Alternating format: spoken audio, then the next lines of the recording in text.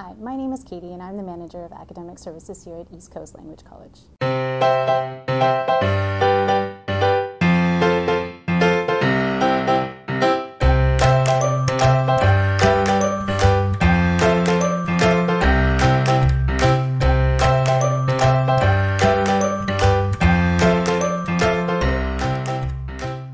My main role here is to ensure that we offer high quality programs and excellent student support. Another role that I have here at East Coast Language College is the academic advisor. I advise all of our current and future university and college-bound students. I help with your applications, I help correspond with the universities and colleges, I help resolve any issues that you may have, and I also prepare and send all of your final reports and transcripts after you graduate. I want to talk a little bit about our University College Pathway Program, or our UCP program here at ECLC. The purpose of our courses of our UCP program is to prepare international students for future studies here at universities and colleges in Canada. We do this by guiding them to develop the language skills necessary for them to reach their academic goals. The different levels of the program simultaneously combine language skills with academic preparation. This gradually gives the skills, the academic training, the language skills, the critical thinking skills, and the time management skills necessary for academic success. The 5 levels in UCP focus on increasing students' overall abilities in reading, writing, listening, and speaking in an academic context.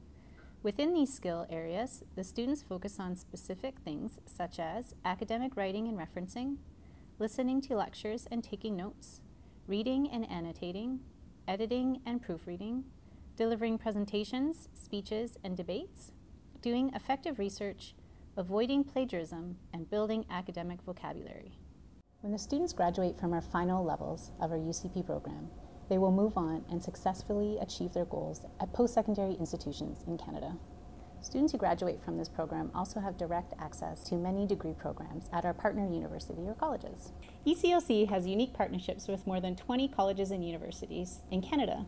I'm going to talk about a few of the most popular colleges and universities here that our students attend in Nova Scotia. NSCC, or Nova Scotia Community College. This is for our UCP 400 bridging program. The most popular programs at NSCC are the business programs, the IT programs or information technology programs, as well as the culinary arts programs. A popular university here in Halifax is Dalhousie University. Students who enroll at Dalhousie University usually take their Bachelor of Commerce or Bachelor of Management programs. The Bachelor of Computer Science, Bachelor of Engineering are also very popular. Another popular university is called NSCAD, or Nova Scotia College of Art and Design. The students that enroll in NSCAD take programs such as Bachelor of Design, Bachelor of Fine Arts. They also have master's programs that are very popular with our students, Masters of Design and Masters of Fine Arts. St. Mary's University is also popular with our students. Students tend to take the Bachelor of Business Administration or the Bachelor of Arts programs. Another popular university is Mount St. Vincent University, or MSVU. The popular programs at MSVU are Bachelor of Business Administration or Bachelor of Nutrition. Now let's go inside one of our live virtual UCP classrooms. So we have one more thing to do before we leave today, and that is going to be looking at some note-taking and symbols. So as we're using even the mind map, but especially when we're taking notes like the Cornell method, we do not want to write full sentences. And we don't want to try to write every word down that the speaker is saying. We will get lost in our listenings and lose track. A good way to keep up with what the listener or what the speaker is saying is to write in symbols and abbreviations when we can. So these are the most popular symbols, the first part of this.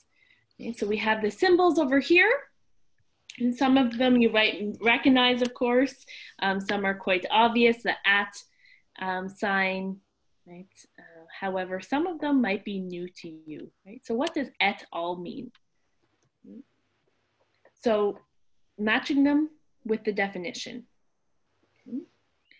For homework, what I'd like you to do are number 2 and number 3.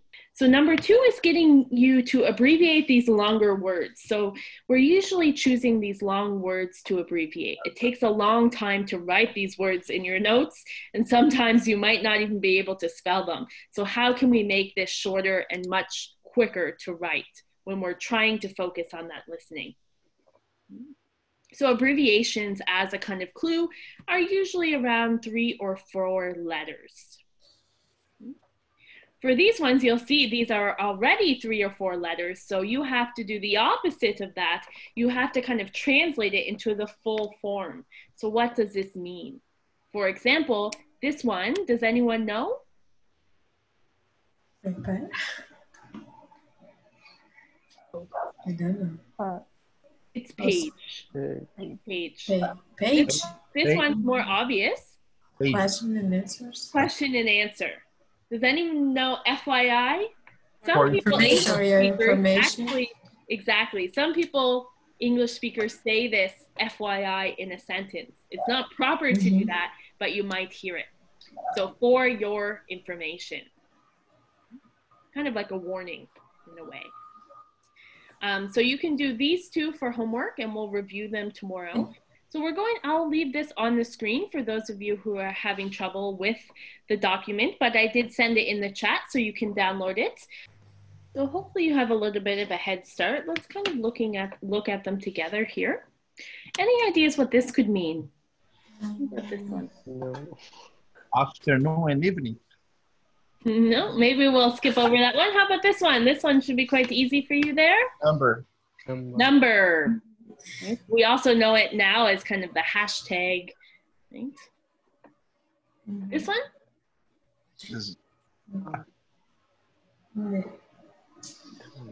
At or with? At. What about K? Sometimes we see this, if any of you have Instagram, will have like 10K followers. That means that they have 10,000 followers. Exactly. This looks like an equal sign. Exactly, approximately. So think of it like an equal sign, but where it's a wavy, it's kind of like the so-so. So approximately equal to. This one? Less than. Less than. Less than. Versus. Versus. So 2 things against each other. Versus. Re. Yes. No idea. Not sure about this one? Answer someone. Number. Let me find the exact one here. Rise is increase. Not a rise or an increase, no. Concerning with regard to. With regard to. Yes. So usually re is actually a shortened abbreviation form for regard. Right? So I could send an email. We often see an email saying, I need help yesterday's homework. So meaning I need help regarding yesterday's homework. I.e. In the other words. In other words, right? So it's saying it in a different way, right? To give an example. This one? Different. Not the same. Not the same. Not equal to. This one, of course, everyone knows this one. Money. Or money. This one? Correct. Right. Et al. So we see this when we're looking at APA formatting in different citation guides. At what? Meaning? Therefore? Not therefore. It means the others? Others. So it actually is a Latin word and it means and the rest. This one, we usually see it rises, increases. Not rise and increase, note. No. Rising. Per. Usually we see, so we usually see if we're looking at job postings, maybe they make $12 per hour, meaning $12 for every hour, right? Okay. That's where we see it most commonly, but you can use it for anything. Per, very close to 4. What about this one? Percent. No. Therefore. This one causes or leads to. Think about it like the direct connection, leading to. Think about this, we see arrows on the road. It leads to a place. So this one leading to an idea. This one? Percentage. An easy one here. Female. Male. Female. Male. This one? Rise, increase. Sorry? Increase. Increase. High. And what's the only one that's left? Is anyone keeping track? It's therefore. Therefore. Whoa. Yeah. So this is a good, if you know that, it's a good little symbol that you can be using actually. So knowing some of these, and especially the ones that you already do know, being mindful that when you hear these words, you can be writing them in your notes in this shortened way using this symbol rather than having the complete word in there. It makes it a lot easier. Tomorrow we're going to be doing a practice assessment. So you'll be able to practice note-taking using either a mind map or Cornell method, and hopefully using some of these symbols and abbreviations, although we're just starting to get into them right now. Any abbreviation or symbol that works for you, that you know what it means, is helpful as well. Okay, so just making sure that you do something that works for you. So before we leave today, I'm interested to know, what note-taking method do you prefer? What one do you think is most useful or most helpful for you? I personally like Cornell because I'm a very organized person, even when I'm writing, and I find it really helpful to review. I actually used it as I was studying in university, so I feel like I really realized the advantages that it has. I think Cornell. To me, Cornell is more easier. I think Cornell it's easier. Why do you think it's easier? You both said that. Because really, some people think that's very overwhelming. There's 3 parts. A mind map is just kind of freedom. You can write anywhere, right? So why is that better? Because you can take notes, general notes, and after that, after listening something, you can organize, putting the main words separately and think about and summarize your idea. And it's easier when you, not just for the moment that you are receiving the information, but after you receive the information, when you take a look, you understand very, very fast, I think. Yeah, the mind map, you do kind of need to read in a lot of different places when you're reviewing after, so that's a good point. So we're looking at charts and graphs today. A lot of these you've probably seen, you've probably read them before, but just becoming more familiar with the English names, with how to talk about these charts and describe them with English phrases. So it gives us the first answer, the Venn diagram.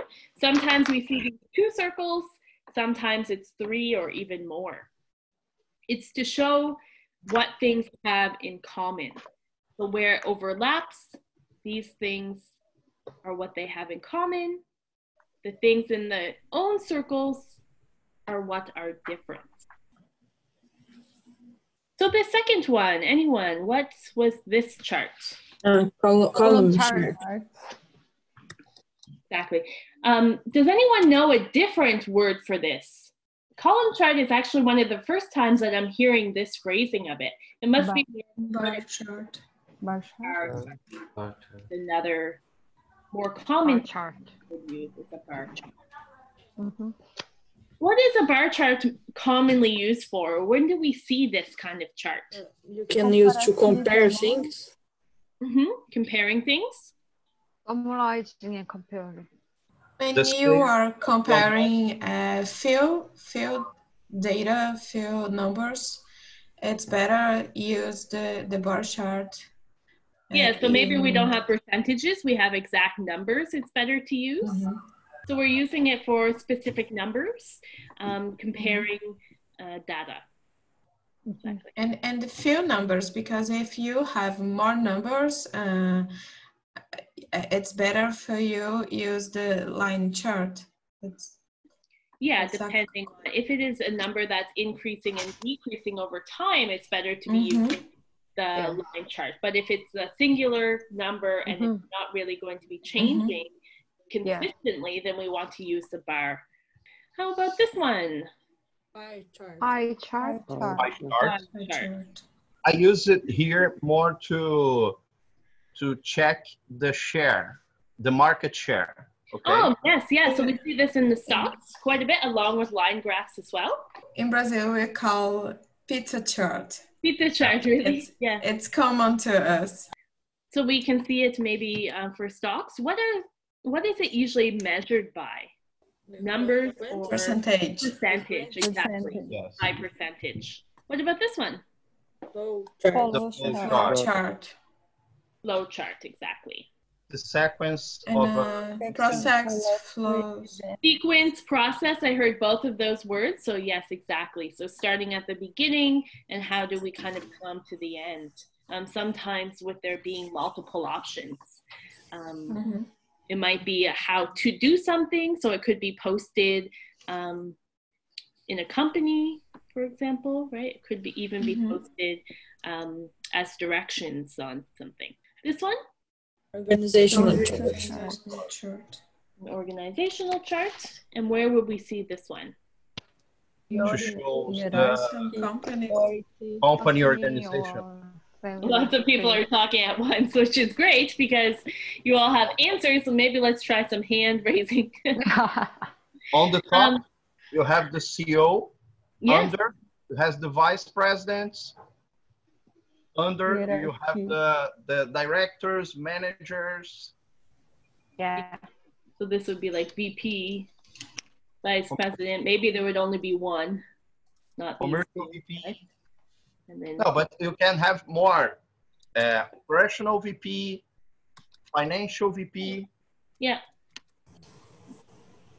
Do something like that. So in businesses, we see this a lot. But what comes to mind first for me is actually like a family tree, we'll call it. Yes. So we have like, usually it would start with two, of course, there needs to be two people to have a children or a child. So we'd have like mother, grandfather, husband, cousin, all of those branches. This one, our last but not least. Line chart. Line chart. Line chart. Right? And where do we see this? I guess we've said a few. Tendency. It's easy to show the change of time. Over time, the numbers would be changing, right? So we might have over a year, numbers over a year, or over a month, right? Depending on. So some countries are using line charts to show COVID-19 cases, kind of from beginning in March or April, depending on when and where you are living. And it's ongoing, of course. So the line shows this quite well. So we're going to do a little listening next. It's a short listening. We'll listen to it twice, okay? So the first time you can maybe get an understanding of what exactly it is that you need to be doing. So you can just put the number 1, 2, 3, 4, 5, 6 next to the phrase here. Probably best to do that. Task B. 1. As you can see on this pie chart, 2. The chart only includes data from 2018, not 3. As you can see on the upper left, 4. The responses are from 500 first-year university students. 5.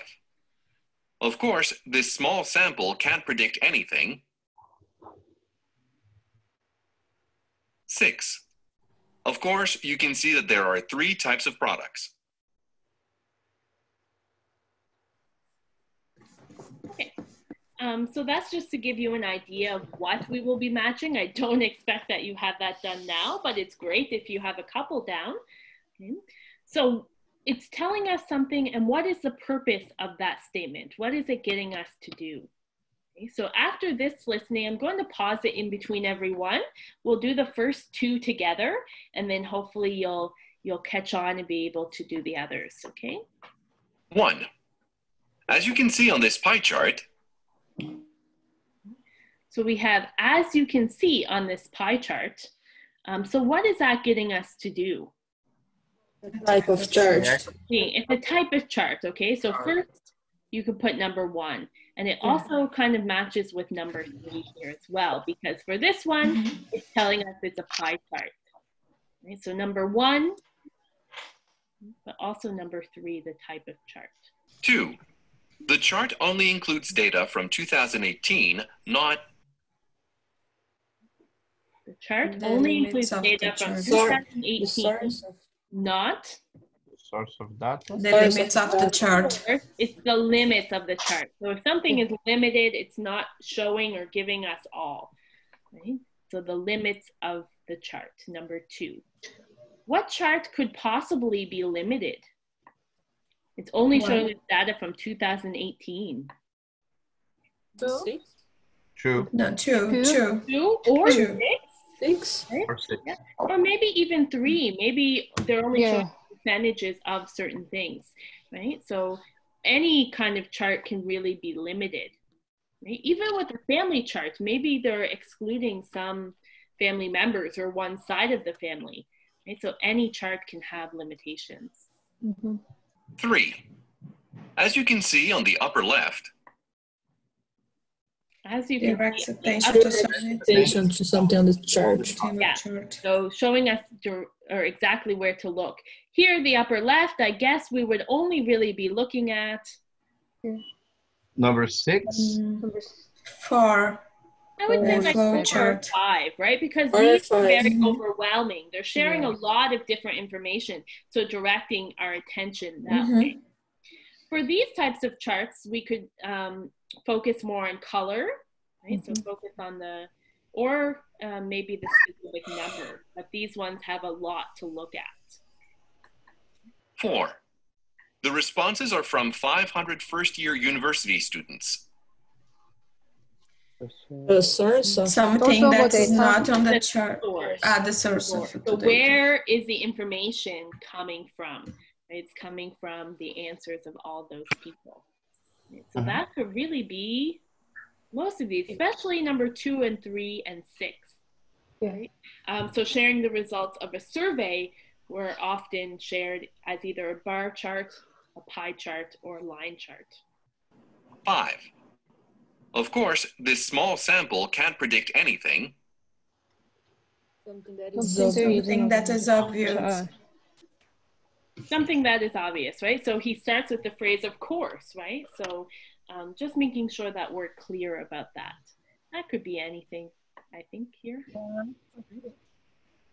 6. Of course, you can see that there are 3 types of products. something that is not on the chart. Attention to something on the chart. Let me listen to that one again, actually. Of course, you can see that there are 3 types of products.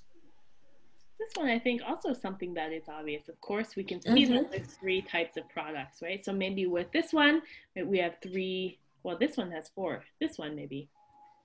That one would be focused on 3 things. So these are some phrases, what you just heard there. This can be a way that we're talking about the data, the things that we see on the charts and graphs, okay, when we're discussing them, which is going to be our next step. Okay, so it should be just a quick quiz. We're looking at the chart and the graph. And of course, the first time we look at it, we should be able to say, what type of chart is it? What information is it sharing? So those are separate questions you can think of. What type of chart is it? What information is it sharing? That's the first thing you should always be doing when you look at a chart or a graph. So after you consider that with your partner, just going through the quick multiple choice, we have some different kinds of charts and selecting what one is best. So they're just multiple choice. There's some true and false ones in there. Okay, but let's go over these ones together. So what kind of chart was this one?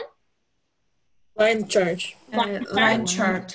Right, showing us the temperature over 1 year in Jamaica. So what was the answer to number 1? August. August.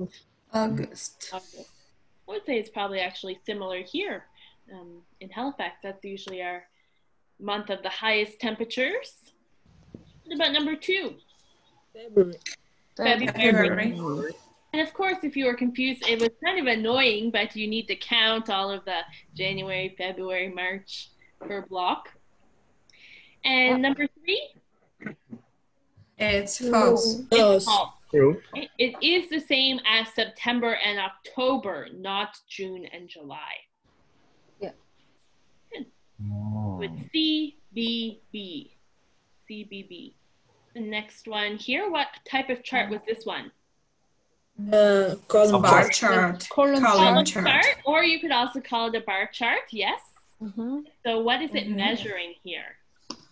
The cars. The sales. Number of cars sales. So I assume that this one would probably be, oh, this is August, yeah, in 1 month. Number of cars sold and the make of the car, the company. Yeah. So what one is the most popular? Nissan. Nissan. A. Probably because they have a good mix of like cheaper but good quality cars as well as more expensive. So you can always speculate, guess the reason why this is the data. Number 5? Volkswagen. Peugeot. I'm not exactly sure how to pronounce that, to be honest. A. Does anyone know how to A. pronounce it? See. Peugeot. Peugeot. Peugeot. Peugeot. We are all saying something different. What? Is it German? I'm not exactly sure. I'm going to do some research. Peugeot is a Peugeot? French mark. Peugeot is a French mark from France. Peugeot. I should probably know how to pronounce more French than I do, but I don't. Number 6? Jaguar. Jaguar. The lowest selling, of course. This one, especially over the 150, you had to look very closely. So that one, ACC. ACC. And our last one that we did here, this one getting a bit more complex, looking at both a table, which isn't in the book that we looked at, but it's another way to show and show data, to show statistics and information. So in the 24 hours, how are these 24 hours split up? This would be an interesting pie chart to make for yourself.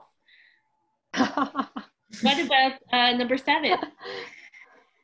Working. 8.5. Yeah, I think this would be very similar to my pie chart. Maybe less sleeping time. 8? B. False. It's false. True. Actually false. No, true. Not true.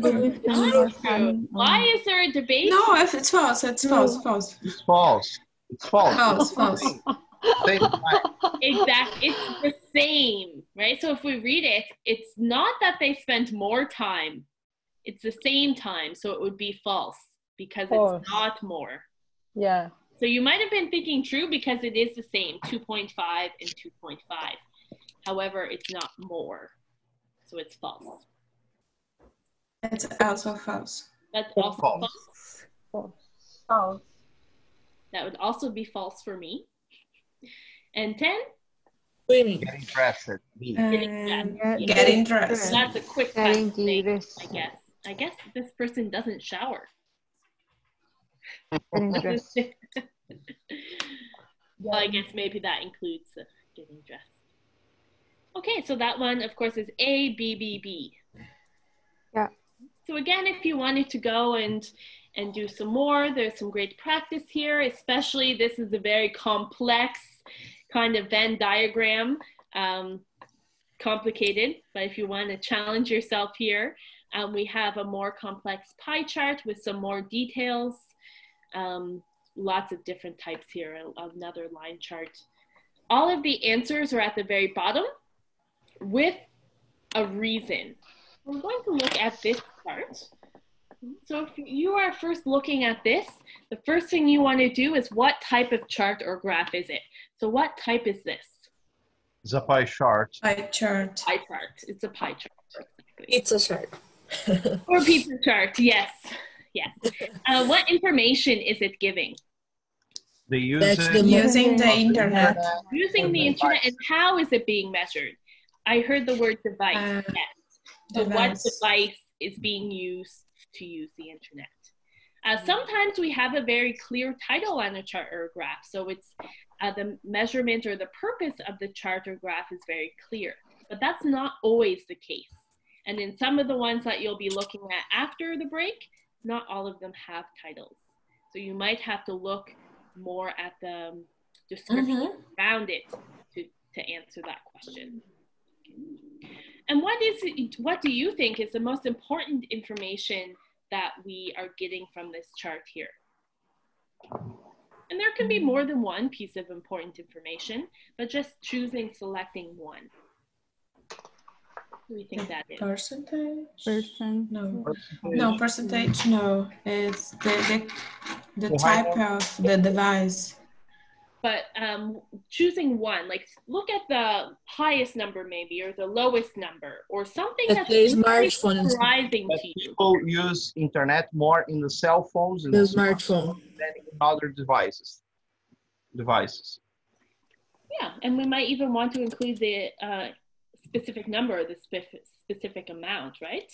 Most people access the internet on a smartphone. Using a smartphone and on a laptop is quite the same. Yeah, they're very similar. Okay, yeah. And maybe it's not most people. What is it actually? What's 33%? More than a half? No. One-third. Oh no, sorry. One-third. One-third of people access the internet using a smartphone. Similarly, literally on our laptop. Wow, I cannot spell today. Similarly, those who use a laptop. People also use a laptop. So this is really making 2 points. You only need to pull out 1 point, but where these ones were so close, you might want to include both. You could even put something like looking at the lowest number. This one's other, which we're not really sure what that could be. So you might not want to include that as the most important point, right? But sometimes the lowest number is something that you can focus on. Okay? So when you're looking for specific information, trying to look for the highest number, the lowest number, or the most surprising maybe change or fluctuation, we'll say. That's a good word, actually, fluctuation, meaning a change in fluctuation. So we talked a little bit about the academic word list.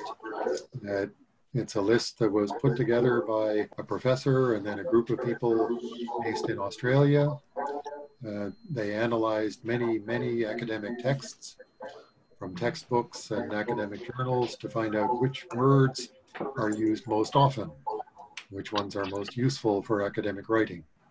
And it's also important to learn them in the way they go together, putting 2 words or 3 words together to make a collocation. What word goes together with cyclical? Cyclical employment. Right. So they have a good definition of that, occurring in periods of predictable, repeated increases and decreases. And certain types of unemployment work that way. Data, here's a word you've probably seen lots of times. What collocations did we find? Unemployment data. Yes. Okay, so look at line 24. What problems arise in interpreting the unemployment data? So interpreting data is an important collocation. Last one. Data shows the official employment. Yeah, so we could use that. Also 2014. So giving a specific time, a year, a month. That's a common collocation. Data singular or plural? Singular. Plural. Yep. Okay. And what? So it is a plural. What's the singular form? It's still data, no? The same? No. No. We don't often use the singular form. Datum. But it's datum. Do you know any other words that end in A which are plural? Have a singular ending in UM? Vacuum. One vacuum. Okay, I've never heard the plural, two vacua. I guess it's possible. There's one that's very commonly used. If we talk about newspapers, TV, internet, what are all those things? Media. On the internet, we often use social. Media. Yeah. Media is plural. The singular is medium. So there are a few words like that in English. They come from Latin. If the price of something goes up, is that a fluctuation? Yes. Well, No. kind of, but we use fluctuations for things that go up and down a lot, not a general trend in one direction. We use it for many changes in opposite directions. Policy. Kitty, did you have some collocations there? Economic policy. Yes. Policy makers. Yes. Policymakers. Right. So policy makers, the people or organizations that make policy, who are they? Who makes economic policy? Government. Yep. Yeah, generally governments can also refer to international organizations like the World Trade Organization, but usually it means governments. Yeah. So a spectrum can be a range of different colors, but we can also use it more generally, a range of different anything. So we could have a spectrum of intelligence. So it's almost like a spect, right? It's similar? Not an aspect. It's a range is the best synonym. Yeah. Okay. Good. Take a look at number 7. Influence others to serve their own interests.